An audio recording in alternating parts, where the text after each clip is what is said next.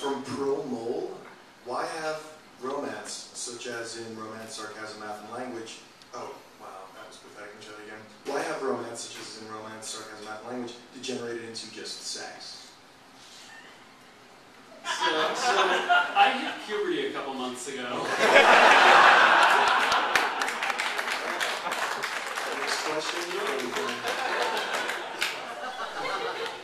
It's been on my mind. I'm sure that sooner or later I'll grow out of that and get a real job, and no, it's don't worry. There's also plenty of angst that I still have swirling around waiting to turn into comics. But I don't know. It's really one of those things where what I'm drawing about is what I'm sort of thinking or maybe obsessing a lot about.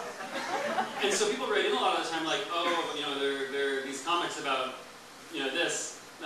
You're clearly in this relationship, and that's when I'm broken up and thinking about that kind of relationship.